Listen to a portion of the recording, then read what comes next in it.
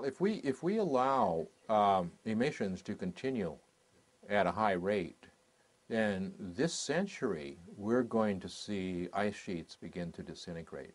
And one of the things I write about in my book is the effect that will have on storms, because as Greenland begins to release more fresh water, cold fresh water, and Antarctica does, what it does is cool the North Atlantic Ocean and the Southern Ocean, and that increases the temperature gradient between low latitudes and middle and high latitudes, and that will increase the strength of storms that are driven by horizontal temperature gradients.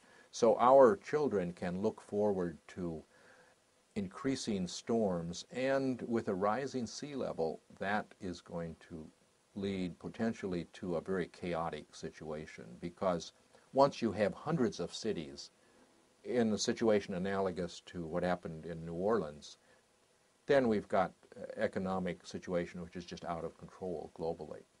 On the long run, if that really happened, as I point out in the book, over centuries, we could actually get a runaway greenhouse effect, and then that's it for all the species on this planet.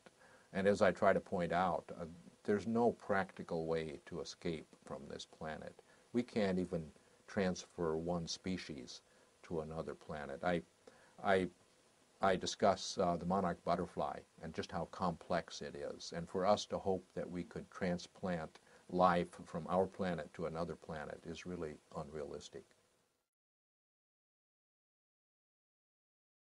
Effect means once the planet gets warmer and warmer, then the oceans begin to evaporate, and water vapor is a very strong greenhouse gas, even more powerful than carbon dioxide. So you can get to a situation where the oceans will begin to boil, and the planet becomes so hot that the ocean ends up in the atmosphere. And that happened to Venus. You know, that's why Venus no longer has carbon in its surface. Its atmosphere is made up basically of carbon dioxide, because it had a runaway greenhouse effect. Now the Earth, it can go unstable either toward a cold climate or toward a hot climate. And the Earth has had a runaway snowball Earth situation. This happened most recently about 700 million years ago. The Earth froze all the way to the equator. So these runaway situations can occur. We've never had a runaway greenhouse effect, because if we did, that would have been the end. Once that's a permanent situation. In the case of a snowball Earth, when the Earth becomes ice covered, then the planet can escape from that situation, because volcanoes continue to go off, but the weathering process is greatly reduced. So volcanoes put carbon dioxide into the atmosphere, and it builds up more and more until there's enough to melt the ice. But we can't push the planet off of the runaway greenhouse end. That's the end for everybody if we do that.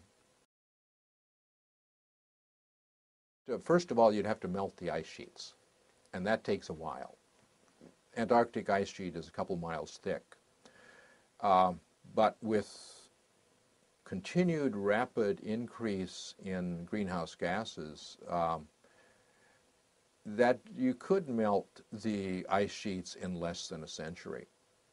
And then things started to get hotter and hotter. So over a period of several centuries, it would be conceivable to have a runaway greenhouse. That would also require bringing into play what we call the methane clathrates, or methane hydrates.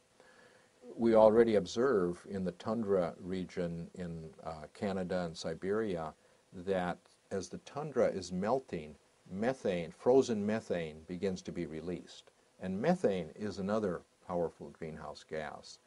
And there have been times in the Earth's history when the methane hydrates on the continental shelves melted and went into the atmosphere and caused global warming of 6 to 9 degrees Celsius, which, you know, is 10 to 18 degrees Fahrenheit. So that, if you add that on to the carbon dioxide warming and the water vapor warming, you could begin to push the planet into a very different state.